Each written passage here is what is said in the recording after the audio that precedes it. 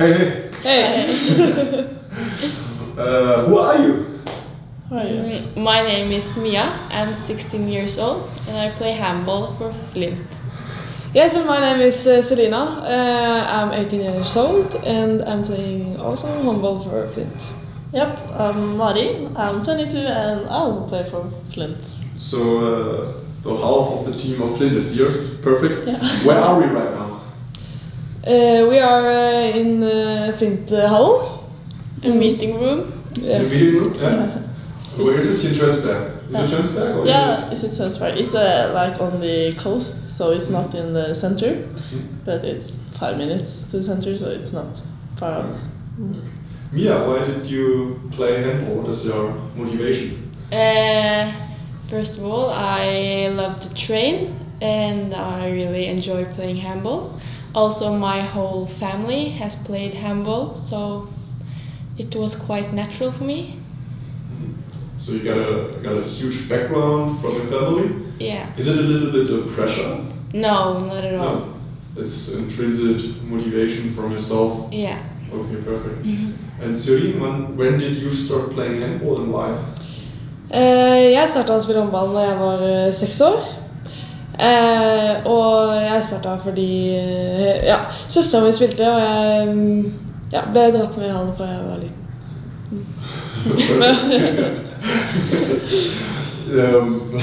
Good. Mari? Yeah, I also played handball since I began in school, like 5-6 years. My mom was a handball player too, so I've always been in the hall and played handball, so yeah, it was very natural for me. Yeah.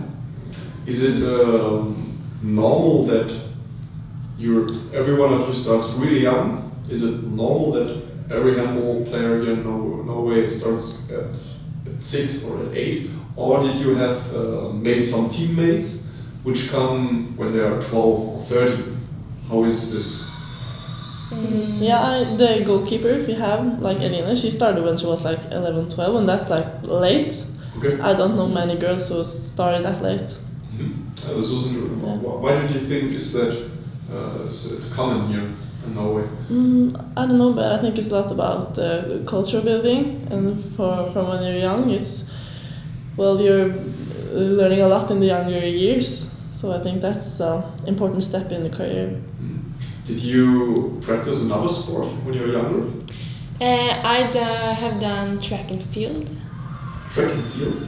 What is track and field? Athletics. Athletics, okay, yeah. And I've been playing handball, Just handball? Yeah, just handball.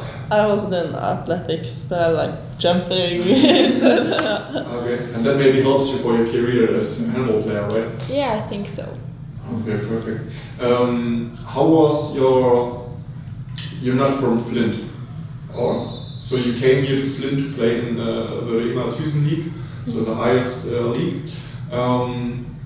How many stations were between your starting point and Flint? So how many clubs? I've played in 2 clubs, Grane Arendal and Flint. I've also played in 2 clubs, Sandefjord and Halsen. Yeah. Okay, how much time? No. Okay, I've been in Gjøvik, where it's like inside the country. My whole junior career, and then when I was 17, I went 1 year to Storhamar, and then 1 year back in Gjøvik, and then I had 2 years in Larvik, and they got bankrupt, so the economics was very bad, and then I got here to Flint. Okay. Is it one short question? How many players from the Flint, from your team right now, are from Flint? From the beginning growing, so from the town? What do you think? Kanskje 4. Gabi, Julie. Nei, hva kanskje? So maybe 2, 3, something like that. Okay. Okay. The younger girls, they are more, but of the older, it's maybe 2. Yeah. Okay. In my experience in Norway is that you have a huge league system with the clubs are not very far away. Maybe Storhamar is in the middle of Norway, something like that. So this is a little bit much more far away. how is it to change a club for you? Was it easy? Did you a little bit nervous about it, or how was your feeling about changing the club? So how is it to come from one Norwegian club to another? In Norway, it's easy to change the club, but it's more about the economics, I think, because it's not many clubs who you can play professional. So it depends on school and jobs. Most of the changes in clubs is maybe like 3 clubs or something. Then the players are all professionals then. So I think it's most that it depends on. Okay. Yeah. And when did you all go to a specific handball school? So like Vang, I just Yes, know. we were both to go. We go to Vang. Vang, yeah. I did not. No, you have just a normal school. Yeah, but I had so like no handball. well, I had handball because you can choose that as a course, but not like one. They're like specified. So they maybe practice 2 times a week, and you practice just 1 week for half a year for this course. Oh. Yeah, no, I had handball or one handball and one physical training in school 2 times, and I also had like gym beside, but not like them. Okay. They're like every day, I think. Yes. Yeah. Every day. Yeah. Okay, that's a lot. This is the next question. How was the practice times changed in your years? So how often did you practice when you're 10, when you're 15, or when you're 20? How did these things change? Do you understand? Yeah, I understand. I have seen a lot of change there because when I was young and I played in the beginning of the national team, like there now, we had like 2 handball practice every day, like for a week, and it was very much handball all the time and 2 hours and running and stuff. But now we almost never have 2 handball practice a day. We have 1 physical and 1 handball. So that's a big change since I was like 16 or 17.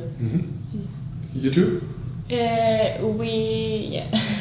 Yes, we're having 1 physical and 1 handball each day. Yeah. Each day, and now you're playing here in this senior level team, and now you have just these typical normal practices with Zago with this team. Did you play also in at school, or is it? Yeah, we also play handball at school. Yeah, so you have combined these practice, your senior level practice with the school practice, but you have only Flint practice right now. Yeah, so I do all the physicals myself, so I don't have as much handball as they have. I just have the 4 practice or 5 practice with the team. Okay. How was your so what is your motivation, or what is your goal right now with your career? You're right now here in Flint, it's the highest league in Norway. What is your specific goal for handball? So where did you see yourself at the end of your career? I think I want to become as good as I can, and hopefully that is very good. And I just want to develop as a handball athlete and just have fun. Yes, I agree. I also want to be as good as I can be, and hopefully that's driving me long in the handball. For me, it's all about having fun. But I played in the Champions League, and that's spectacular. It's so much fun to meet other cultures and teams. So I want to do that again. Yeah. So yeah. Did you? This is it's total difference between Norwegian players and German players. Players from Germany.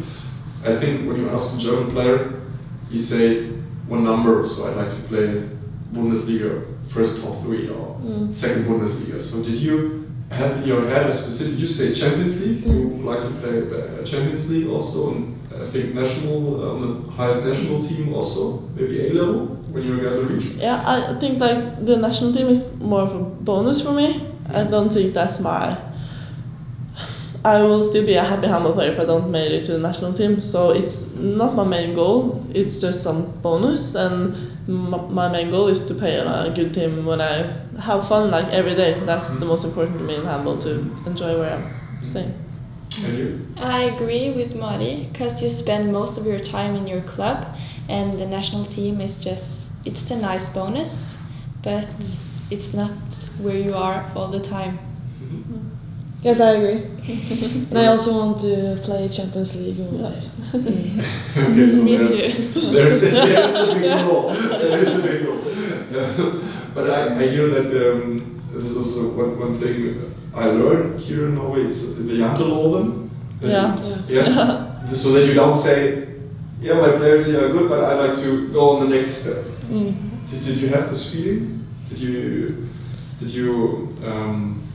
slow down sometime when you imagination your goals or where you want to be?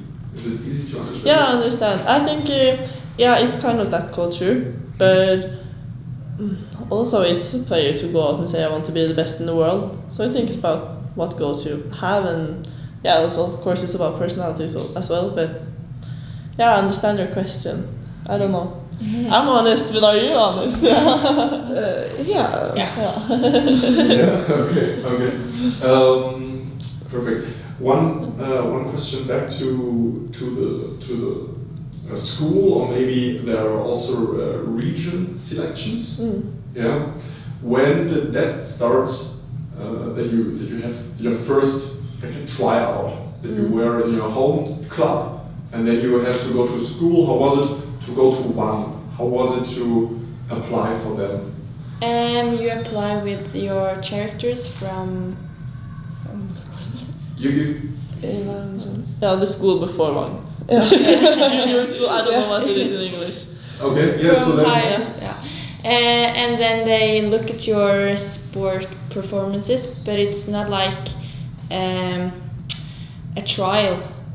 You don't have a test. They just search you up. And look at you. And look at you. Yeah. Maybe look at some of your matches or something.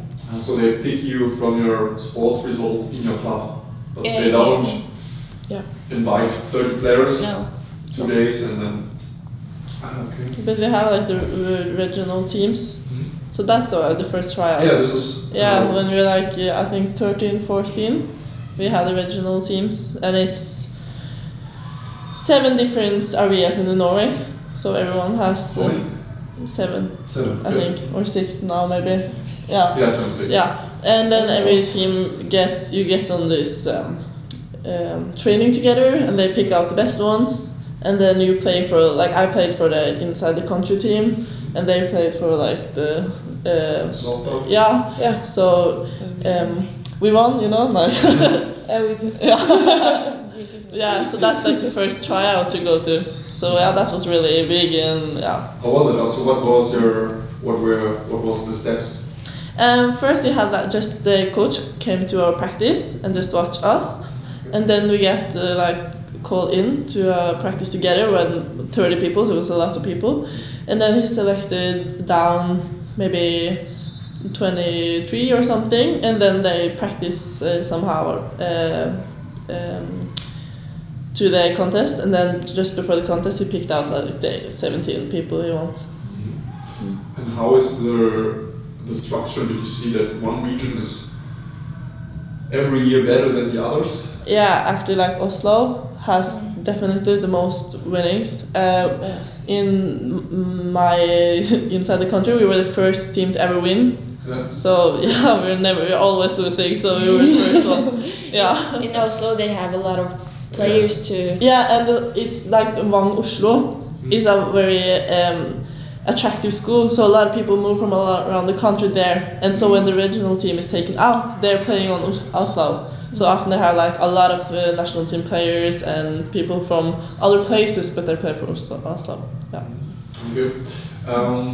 Let's talk about your education, your work with the coaches. When you so Zako is from Serbia, from the Balkans. Yeah.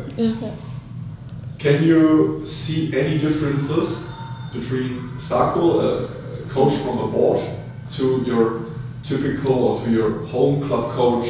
So what did you think are the main parts or the main goodies for a Norwegian coach? I think the Norwegian coach, yeah, Coach. I'm maybe more. He's like just running and give it all, and I don't give a shit. He can be like that sometimes.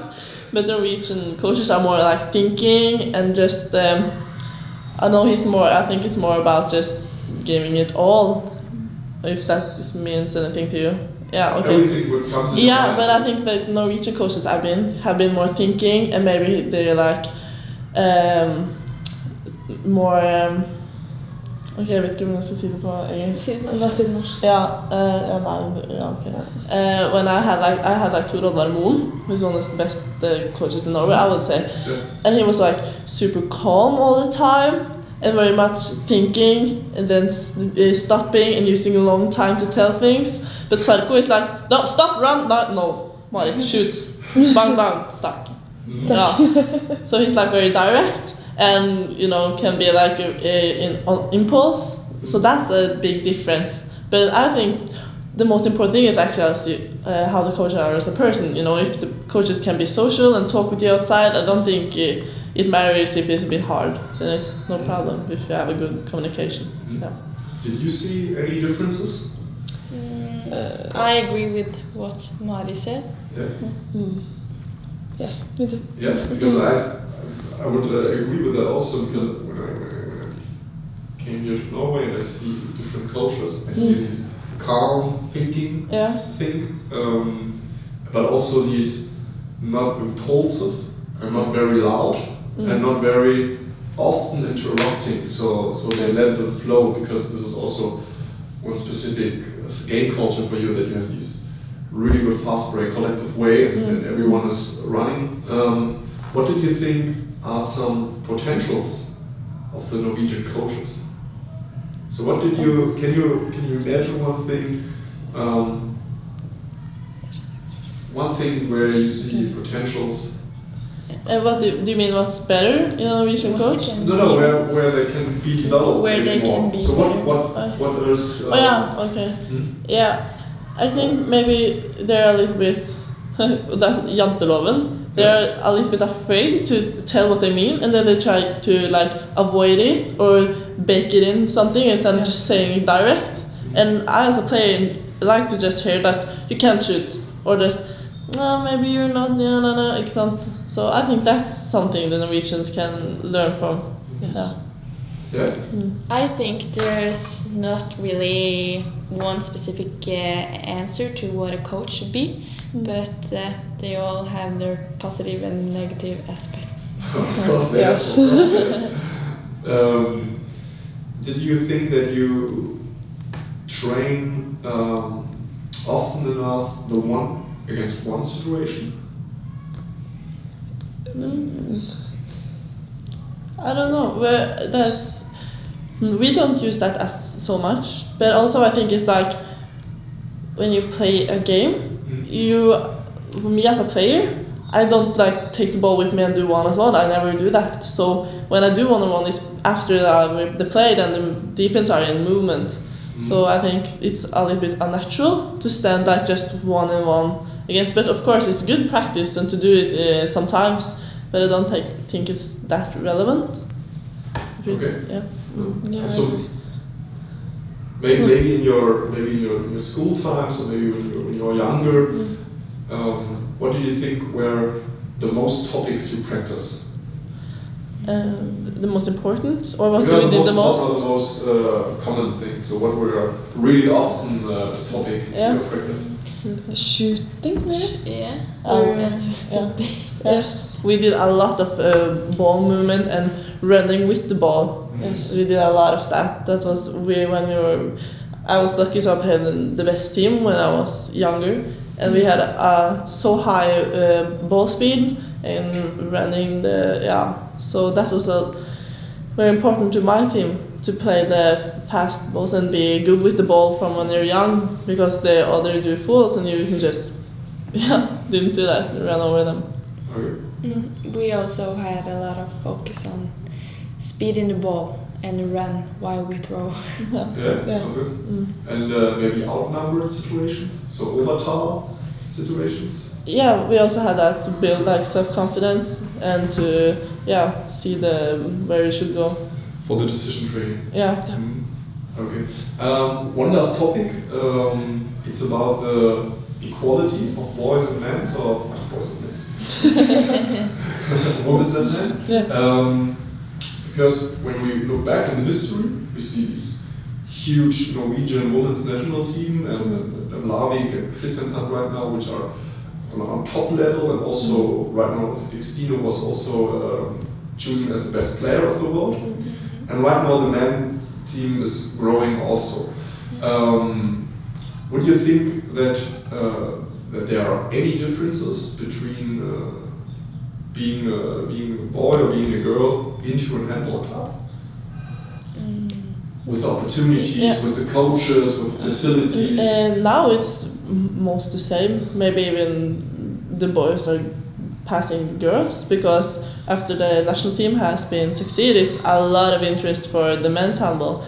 And yeah, it's just going like that, the men's handball. So, but that's also very fun because it's the whole interest is rising.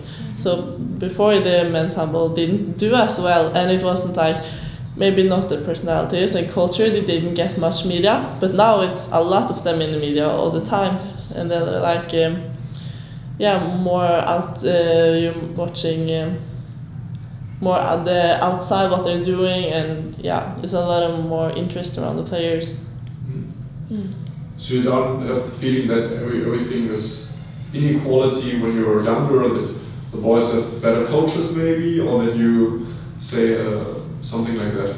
I think it's pretty similar actually, and that's very nice, because if you compare to football, the differences are really big. Yeah. Can you give us an example? Yeah, in Norway. Yeah, I don't think you have any. Maybe like some 2 or 3 girls that are professional, really professional football players, and the boys you can see players in 2nd division in Norway, like it's sheriff league. So, and they're professionals in 2nd division, and the girls are not professionals in the top league. So also the money, of course, is the most thing. More money. And then they don't get the best. Yeah, of course. Yeah. And they don't get the best trainers if the clubs don't have money. So. Yeah. How is it in handball? Right now we are here in Tønsberg. Yeah. I could imagine that, I hear that in Norway it's really rare that someone is a really professional handball player. So what do you think are the salary, well, not the salary average, but compared to the Rima Tønsberg in men's? Do you think it's the same? Yeah, I think it's almost the same. Yeah. It's very different, because that's a tough thing, because it's very different. Maybe a team in 1st division, who I know is in the bottom 1st division, girls have like a lot of money and players training a lot, but then you have like us or Fana in the top division who don't have much money, and the people are paying here to go to school or to job. So it's actually a lot of variety in staff. Yeah. Okay. Could you imagine to play handball when you're still here, maybe in this club, and maybe you're 28 or 29, 30, and to in a combination with a job? Could you imagine that? Because in Norway you often need a job next to the handball career, because you don't earn that much money by playing in a Norwegian club. So I think it's a good chance that will happen. And then, would you stay in these 2 kinds, or would you say, okay, I earn much more on the job, and I spend so much time on playing handball that it's for me not even more possible to play handball, because I need to live and I need to grow and develop in my job? Yeah, a lot of players are quitting maybe after 25 in Norway. So it's a very few players over 25 who play handball in Norway, if they're not professionals.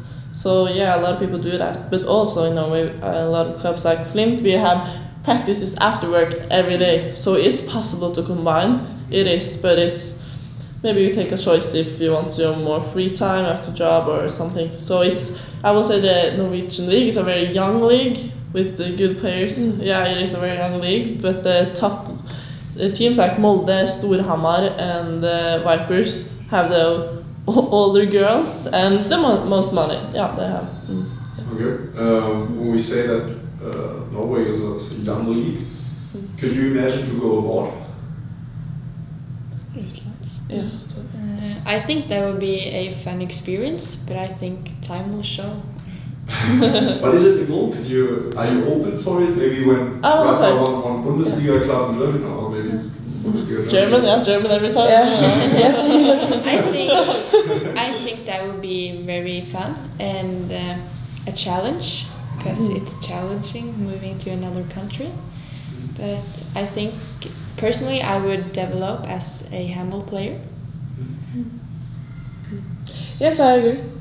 And my goal is to play Champions League and maybe take the step to another country. Yeah, I want to play. And what are your goals? So which country are you interested into? Germany maybe, Denmark. Maybe Denmark. I love the French handball, so I really want to go to play in France. Yeah.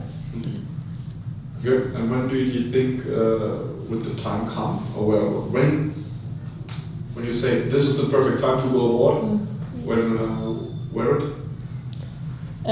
I think most are waiting at least to when they finish the younger national team level.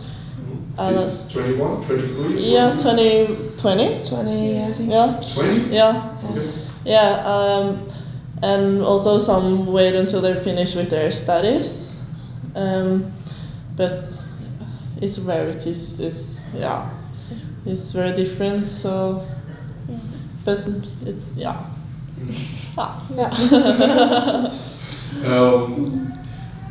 Did you play against other national? You play against other national teams, and you also? I haven't. Not yet. We haven't Not played. yet. How was that experience, and can you describe how you maybe succeed with your Norwegian handball style? So, in which things are you better than other teams, and where can you see potentials? Because right now you play, I think you play against Hungary in Hungary, was it? Yeah, against Hungary. Yeah, and I think, what was your experience with that, and which differences did you see?